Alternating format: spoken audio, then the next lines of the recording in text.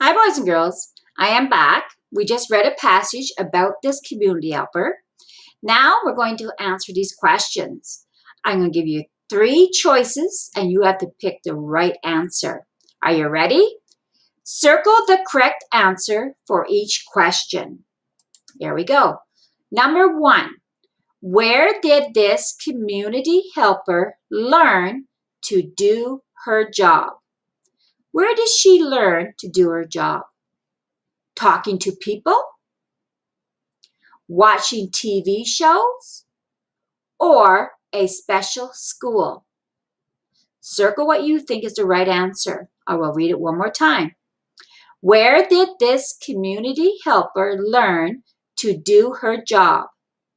Talking to people, watching TV shows, or a special school?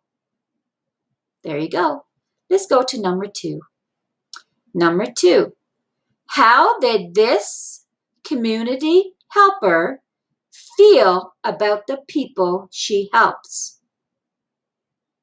How does this community helper, how does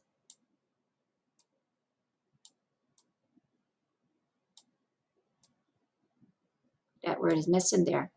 How does this community helper feel about the people she helps?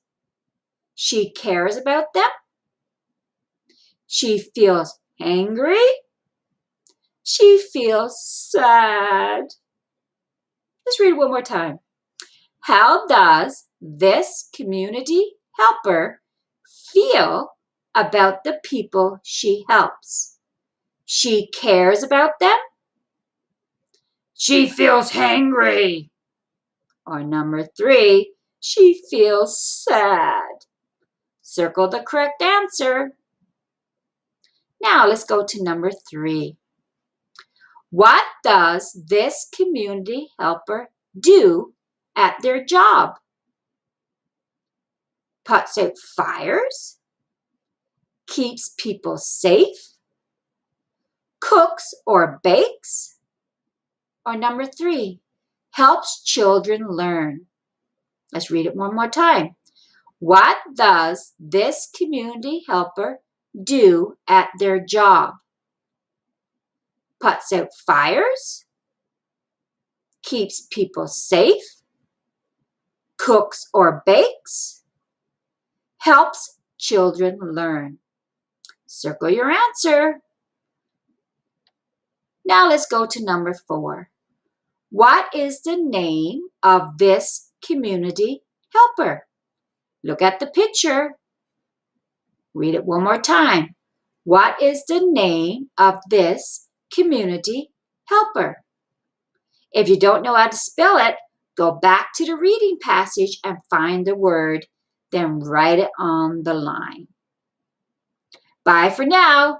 Good luck with your answers. I am looking forward to getting your work back and seeing the great work that you did by listening to Miss Pilgrim read to you. Can you give me a high five? Psh. I always go off my page with a high five. Let's try it one more time. Give me a high five. Psh. Bye for now.